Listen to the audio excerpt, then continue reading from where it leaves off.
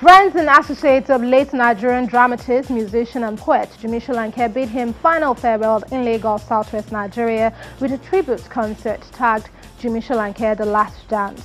The event featured performances from collaborators and proteges, with most of them reprising some of the classics created by the late sage. Fireworks, music and dance is the order of the day as creatives within the theatre, dance and music sphere converge to celebrate the remarkable life and career of the late Jimi Solanke, a man who was referred to as a custodian of art and culture across multiple generations. The evening opens with glowing tributes from associates, creatives and personal friends, including footballer Segun Odegbami and Nobel laureate Wole Soyinka. For me, it captures the quintessential Jimi Solanke. Before his passing in February this year, Solanke left an indelible mark within the Nigerian creative space, including in television, film, theatre and music over many decades, and his influence came to bear in form of tribute performances. Opening the evening is medical practitioner turned singer Poski, who recorded a 2018 track with Solanke titled Baba Agba. He performs the track with images of Solanke and him from the music video beaming on the screen behind him.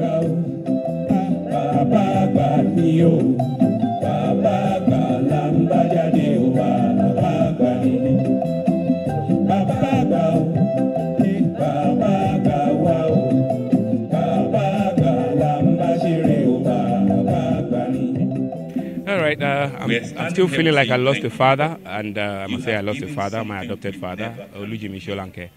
I couldn't compare the video then when we did it and now, because there was a line in that video that I said, Igba Oba Lo Jumbo Waroa, which means when you go, we're going to miss you. That was for my father, but now it's Jimi. So I am relating it to him, and Ojun Romilo Tor, I actually feel very heavy. I've cried so many times, but life goes on. But I'll miss him so much. I'll surely miss Jimi Solanke.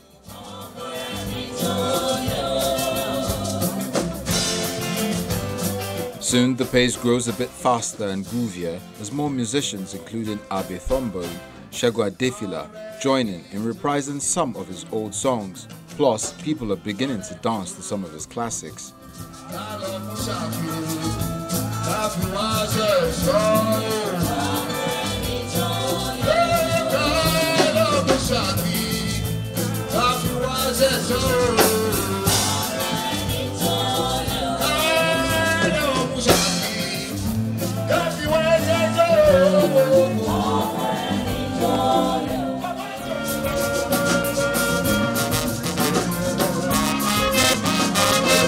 His second son, who was a project manager by training, Oluwaseun Solanke, braved the stage for the first time in his life as he reenacts his best impression of his father while performing another of his classics, this time in the folklore genre.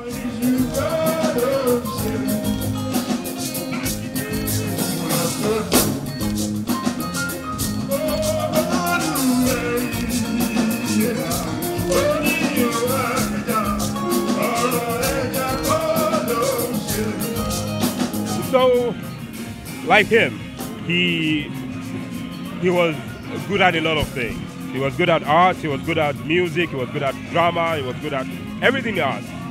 And so, at every stage of my life, I realized that there was something about him.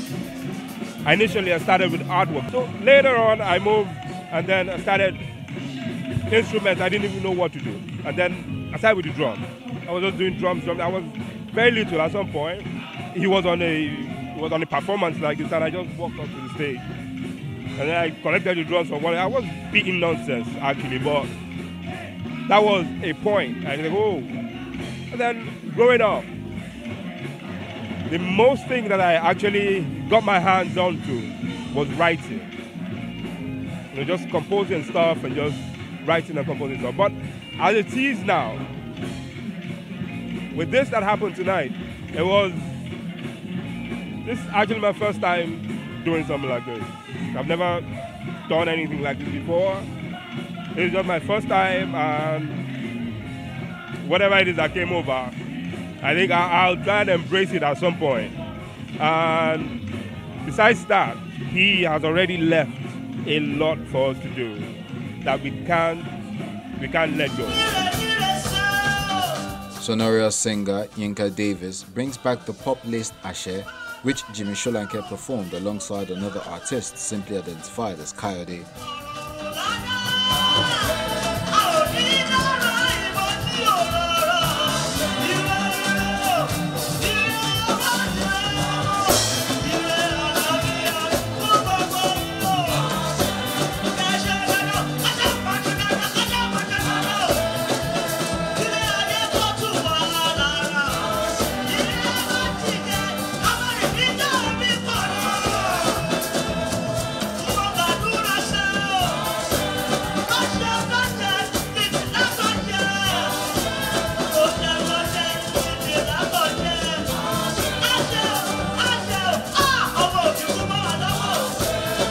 Even though the evening is tagged The Last Dance, it is obvious that Solanke's works will continue to have its pride of place in the many classics across different music genres.